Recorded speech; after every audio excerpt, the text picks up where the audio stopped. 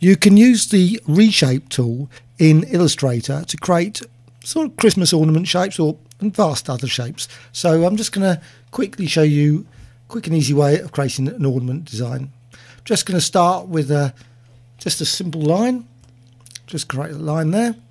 And now just going to go to the reshape tool and just going to go to about the center, drag that out, then hold down the Alt, release the mouse, release the mouse, and I'm still holding down the Alt, release the mouse. Right, now I'm just going to go the other side, release the mouse, release the mouse, release the mouse,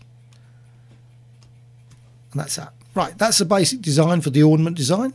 I mean, obviously you could add additional bits to it, and I'm now going to use this. I'm just going to add using the variable width profile up here. I'm just going to select one of those.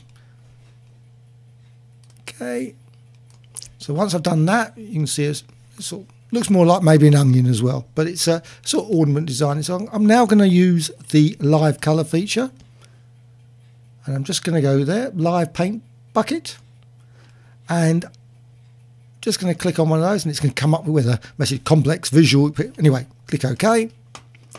And now I'm just going to go to the swatches. Just going to fill that area, so I'm just going to click there. Red. Just going to go along it. Green. You notice you actually have to go over to the side, so it's not actually, it doesn't actually go for the area. So you actually, when that highlights, you can actually just fill that there. Rather, it's not.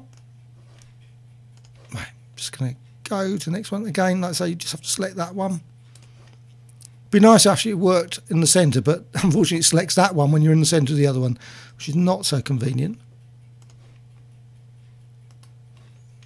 Sometimes it does, sometimes it doesn't. So, right, so I've done that, created a quick, easy ornament design. So you could add additional features to it, but that's using the live bucket as well as the reshape tool to create a sort of Christmas ornament design. And now, of course, once you've done that, expand that, and you can then drag that over to the symbol palette.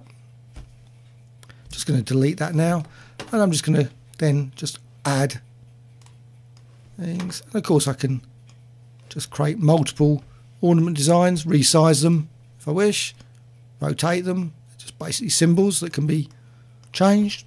And I've also created one earlier, very similar sort of design, so I'm just going to drag that out.